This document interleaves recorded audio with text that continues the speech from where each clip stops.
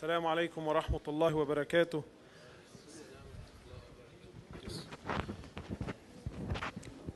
Inshallah, for those brothers that are leaving, not unless you really have to leave, please don't leave. Stay, inshallah. It's only 10-15 minutes. And sitting, listening to a talk is ibadah. Sitting, listening to a talk is dhikr of Allah subhanahu wa ta'ala. So inshallah, not unless you have to go, please stay back. Jazakallah khairan. Where's Sheikh Shadi? Assalamu alaikum, Sheikh. Allah khalilna yek, Sheikh. Tawalna bi amrak.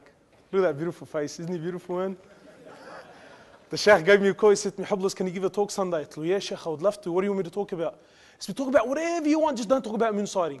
I said to him, Sheikh, why not? He goes, people are sick of it. I said to him, Sheikh, wallah, it's easy. Ma anta al-amar, man. When they see you, they fast. And when they don't see you, that's it, Sheikh. Where are you, man?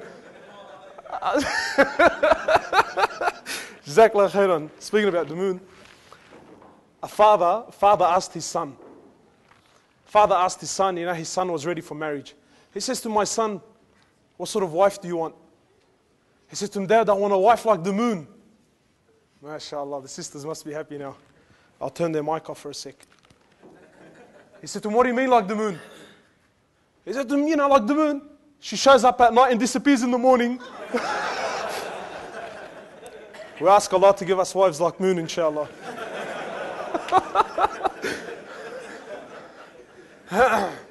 بسم الله والصلاة والسلام على رسول الله إن الحمد لله نحمده ونستعينه ونستغفره ونصلي على الحبيب محمد صلى الله عليه وسلم. Alhamdulillah, my dear respected brothers, subhanallah, it's been 1 year. 1 year since I stood before you last year and I gave a talk, subhanallah. One story that I want to mention, inshallah, just because I like mentioning it. And Ibn Kathir mentions this story in the tafsir of Ayat al-Kursi. He mentions this story in the tafsir of Ayat al-Kursi. He says some Jews came to Musa alayhi salatu wasalam and they asked Musa. They said to him, oh Musa, does Allah sleep? Does Allah sleep? So Musa couldn't answer then and there. So what happened was, 2 angels came to Musa alayhi salatu wasalam. They came to Musa after a long day of da'wah.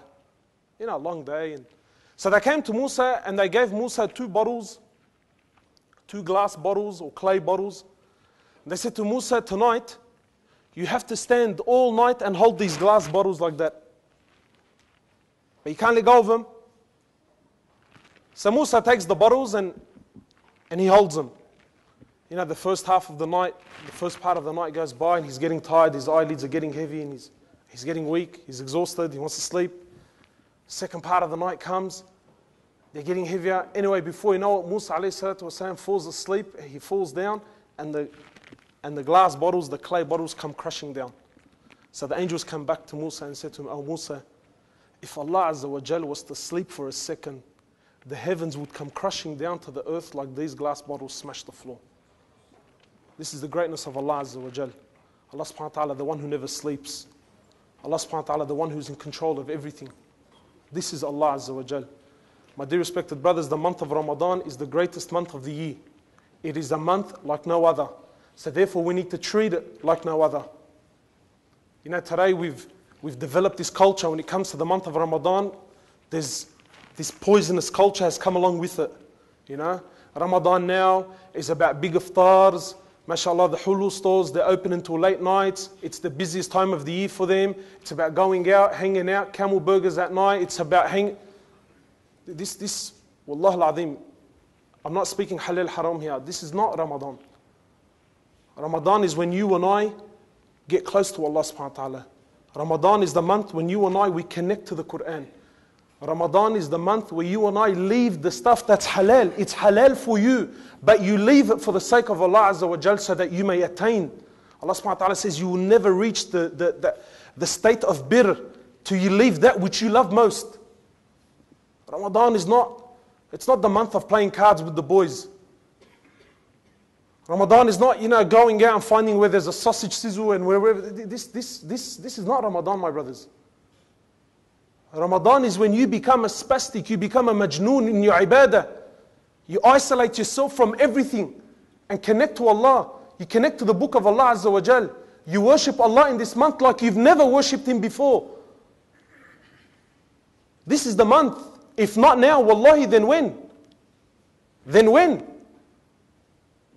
You know, some of us, we tend to think, oh, look, I'm still young, I'm living. Brother, nothing guarantees you that you live to see the end of this Ramadan. I remember when I went to that, what was the name of that big program they had? The Race is On. So one of the brothers was saying there, he was saying, look, subhanAllah, we need to thank Allah subhanahu wa ta'ala that He's allowed us to see another Ramadan. Ramadan hadn't hit then. I think this was only about 2-3 weeks ago. Since then, 4 people I know have died. 4 people have died. Ramadan came so close, yet so far.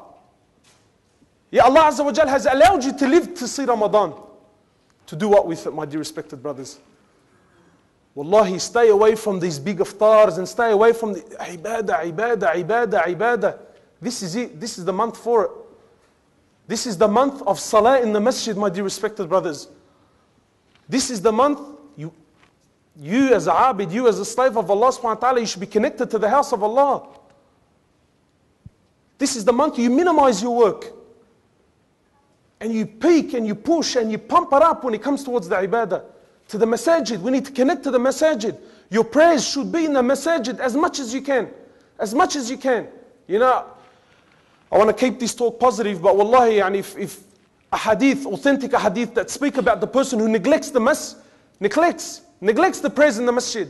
Rasulullah sallallahu alayhi wa sallam, he says, لَوْ يَعْلَمُ النَّاسُ مَا فِي الْعَتْمَةِ وَالصُّبْحِ لَأَتَوْهُمَا وَلَوْ حَبْوَةً. Authentic hadith, my dear respected brothers. The Prophet of Allah, look at the encouragement he's giving us. He's telling us that if you knew the reward of praying in the masjid, praying the night prayers, Fajr and Isha, if you knew the reward of praying them in the masjid, you will go even if you had to crawl on your hands and knees. But the problem is we don't know the value of it. That's why he's saying, sallallahu alayhi wa sallam, that if you knew, you would crawl. But you see, we don't know the reward. But I want to tell you something. I want you to imagine now that we made an announcement. We made an announcement here at the UMA, or we made an announcement at Lakemba Masjid or Belma Mosque, any mosque. We made an announcement that every salah made in the masjid, we're going to give you $500 cash. All the brothers are already thinking, Lama, what's this trip on about? $500 cash. I want you to imagine the Imam of the masjid said $500 cash for every salah in the masjid. Who of us will miss the prayer? Who of us will ask you, but brother, is it fard or is it sunnah? Wallah al-azim, the non-Muslims who come to the masjid, $500 a prayer? Islam's for me, man. Tell me what I got to do. Because we know the value of $500. But you don't know the value of your salah. Rasulullah sallallahu alayhi wa sallam, he says that those 2 rak'ah for Fajr, those 2 rak'ah, those little light, he says that is worth more than the world and everything it contains. How many times have we heard this? But I want you to imagine that a brother bought a Mercedes-Benz. He bought a Mercedes-Benz yesterday. He bought a brand new Mercedes-Benz yesterday, parked it in the driveway, and then the next morning he woke up and it was on fire. Oh, that hurts, doesn't it? Oh, haram, what a miskeen. La wallah, he could be a Jew, You think, oh, that guy got it hard. But you and I have been missing the world and what it contains for the last 20 years, and wallahi, it doesn't even bother you. Yet pieces of metal and glass wrapped up in some fancy leather, it burnt your heart. See, so we know the value of this, but we don't know the value of that, my dear respected brothers. So this is the month of ibadah. And one of the ibadahs that is neglected, or generally neglected, is the ibadah of dhikr. Dhikr, my dear respected brothers, the remembrance of Allah Azza wa Jal, is ibadah. And the beautiful thing about dhikr is any other ibadah in Islam needs intention. I need to have niyyah. I cannot pray unless I have niyyah for the salah. My wudu is invalid if there's no niyyah for it. But dhikr, niyyah, no niyyah, doesn't matter. Anytime you say it, ajr, rewards. Rewards. And it's so easy, man. You know, the calculator's clocking. Clock up the figures. Rasulullah sallallahu alayhi wa sallam, he says in the authentic hadith, this is a beautiful hadith, wallahi it's small. He says, كلمتان خفيفتان على اللسان ثقيلتان في الميزان حبيبتان إلى الرحمن سبحان الله وبحمده سبحان الله العظيم. He says 2 words. They're light on the tongue, but they're heavy on the scales. And they're loved by the Rahman. Subhanallah wa bihamdihi. Subhanallah al-Azim. How much time has passed us by? Subhanallah wa bihamdihi. Subhanallah al-Azim. Heavy on the scales. I heard a sheikh was giving a tafsir on it. He says, yani just how heavy? Are we speaking a couple of kilos? Are we speaking a couple of tons? Yani what's heavy? He says, no matter how much you imagine it to be, on the day of judgment, Allah is going to give you more than what you expected. Heavy on the scales. Rasulullah sallallahu alayhi wasallam in the ascension, Isra wal Ma'raj, when he went up, he met Ibrahim alayhi salatu wasalam, and Ibrahim, cut a long story short, he says, give your ummah salam, and tell them, O Muhammad, tell them that Jannah it's a plain that's been divided. The soil is sweet. The waters of it are sweet. And the soil of it is fertile. And tell them, this is a prophet giving us advice. He says, tell them that the plants in Jannah are subhanallah, walhamdulillah, wa la ilaha illallah, wallahu akbar. A tree for you in Jannah. We're not talking about the gum tree outside. A tree for you in Jannah. Rasulullah sallallahu alayhi wa sallam says, it will take an Arabian horse 100 years travel. He wouldn't cross the shadow of one tree. Waiting for you. Subhanallah, walhamdulillah, wa la ilaha illallah, wallahu akbar. Ibadah, dhikr. After every single prayer, 5 salawat, Rasulullah sallallahu alayhi wasallam says, whoever recites Ayat al-Kursi, verse 255 from chapter 2, Surah Al-Baqarah. He says, whoever recites this verse after his 5 fara'id prayers, the only thing that will stand between him and Jannah is death. Is death. Yani just die. And that's where you're going. Ayat al-Kursi. The dhikr of Allah subhanahu wa ta'ala. In the authentic hadith, Muhammad sallallahu alayhi wasallam, he says the difference between he who remembers Allah, not the Muslim, the difference between he, of course he has to be in a state of Islam, the difference between the one who remembers Allah and the one that doesn't remember Allah Azza wa Jal is like what example, my brothers? The living and the dead. The living and the dead. When Khalid ibn al-Walid radiallahu ta'ala anhu he would mount on his horse and march to the armies of the enemies at night on his own. Sahaba told him, what are you doing? Are you crazy? You can get killed. He said to them, did you not hear Rasulullah sallallahu alayhi wasallam say that the difference between he who remembers Allah and he who doesn't is like the living and the dead? How can the dead harm the living? The dhikr of Allah subhanahu wa ta'ala, Rasulullah sallallahu alayhi wasallam, he says, whenever a group of people come to remember Allah Azza wa Jal, he says, verily 4 things will take place. He says, the rahmah, the sakina from Allah subhanahu wa ta'ala will descend. It will descend. Look, already now we've been talking about Allah for a couple of minutes and already you're flying. He says the rahmah will descend and your sins will be forgiven and Allah will remember you in a better gathering. Gathering of whom? Gathering of angels. Today if someone famous drops your name, you want the world to hear it. Fulan mentioned my name. Oh, wallah brother, it was fantastic. He was in an interview and then the guy was asking him, he said, Hoblos, it was fantastic. Allah Azza wa Jal is mentioning your name right now. To who? He's mentioning them to angels, to the likes of Jibreel. And what an honor to make dhikr of Allah subhanahu wa ta'ala, to remember Allah subhanahu wa ta'ala. So my dear respected brothers, this is the month, wallahi, the time is short and I need to leave you. Dhikr. So many authentic ahadith. لا إله إلا الله وحده لا شريك له له الملك وله الحمد وهو على كل شيء قدير. Whoever says this 100 times, 100 times is rewarded as if he freed 10 slaves, and 100 hasanat and 100 sayyat are taken away from him, and he is protected from shaitan until the evening. And nobody on that day, nobody on the face of the planet is better than him, except he who says it more. Except he who says it more.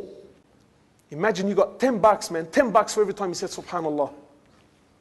Wallah, you'd be a madman. Subhanallah, subhanallah, subhanallah, subhanallah, subhanallah, subhanallah, subhanallah, subhanallah. Brother, what's wrong? Wallah, he won't answer. There's $10 coming in.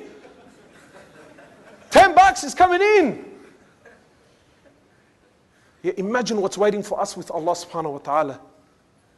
Making dhikr is wallahi, it's a special thing, my brothers. It's about being connected to Allah subhanahu wa ta'ala. You know? So please, inshallah, I want this month for you to be like a month like no other. You know, and I'll leave you with this. The Prophet of Allah Azza wa Jal says that there are 12 sunan prayers in the day. 12 sunan prayers. Wallahi, if you're not doing them now in the month of Ramadan, then when are you going to do them? He says 12 sunan prayers. 2 before Fajr. 2 before Fajr. 4 before Dhuhr. And 2 after Dhuhr. Yeah? 2 before Fajr, 4 before Dhuhr, 2 after Dhuhr, 2 after Maghrib, and 2 after Isha. He says whoever performs these ones, guaranteed for him is a palace in paradise. And you didn't pay $1 for it.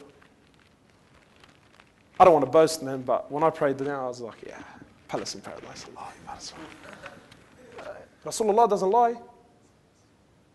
Rasulullah doesn't lie. You know, today when Abu Ali and Abu Ahmed buys his house, we're like, شرينا بيت عمو. شو شريت عم؟ ولا بلاك بيعجبك إن شاء الله. نحن ناويين ندمر ونعمل دوبلكس. He's happy he bought a house. Wallah, it could be on riba. It doesn't faze him. Why? Because I own something, man. Yeah, a palace in paradise is passing me by every single day. And I let it go for free. So inshallah ta'ala, I don't want to take too much of your time. Inshallah ta'ala, we need to start these things. And wallahi, don't be shy, man. Go to the bookstore, grab, the Fortress of the Muslim. They have adhkar for everything. يعني أذكار for everything. Subhanallah, walhamdulillah, wa la ilaha illallah. Make salat ala Rasulillah sallallahu alayhi wa sallam. Be busy, man. You're on the train, I'm going to work, I'm in my car. I'm doing something that sort of, I can't really do anything. Make it. You don't even have to be in wudu. Make the dhikr of Allah subhanahu wa ta'ala. Clock up the figures. And set yourself goals. Set yourself goals, Make istighfar. Make istighfar. Rasulullah sallallahu alayhi wa sallam says, minimum. In one hadith he says 70, the other one says 100. These figures were to say that a lot. I used to make istighfar 100 times a day. Seeking forgiveness from Allah Azza wa Jal. So inshallah ta'ala, I'll leave you with this. And please pass this message on. If you go home now and you teach whatever you've learned today, then whenever that person says it, you will get the rewards. Invest. Go home and tell your daughter, go home and tell your wife, go home and tell your friends. Brother, did you know for every subhanallah, alhamdulillah, wa la ilaha illallah, Allahu Akbar, you get a tree in paradise? Then he's going to start saying it. Then you get the tree. Then I get the tree. Then Sheikh Shadi gets my tree. Yeah, he taught me. Now I'm sharing it with you. And now you're sharing it with someone else. Sheikh, you got a lot of trees, man. وانت عمر بين التrees, Sheikh. والله انت شغل. So inshallah ta'ala, my dear respected brothers, please, the dhikr of Allah subhanahu wa ta'ala and salah in the masjid, please do not leave these. The month of Ramadan, wallahi, is a golden opportunity. I want you to imagine, the Sheikh is looking at me, his eyes are going red, I'm taking too long. I want you to imagine the Commonwealth Bank or a bank that open up their vaults, it's full of money, he says to you, look, you got 2 hours. So you walk in, yeah, I got 2 hours, man, good look around. Look, I'm feeling a bit tired, I might take a bit of a snooze and I'll spend the last hour, I'll go hard in the last hour. Wallah, if you told this story to anyone, it'd be like, man, what's wrong with you, bro? You've only got 2 hours, take it, man, take what you can. And the month of Ramadan is a gift.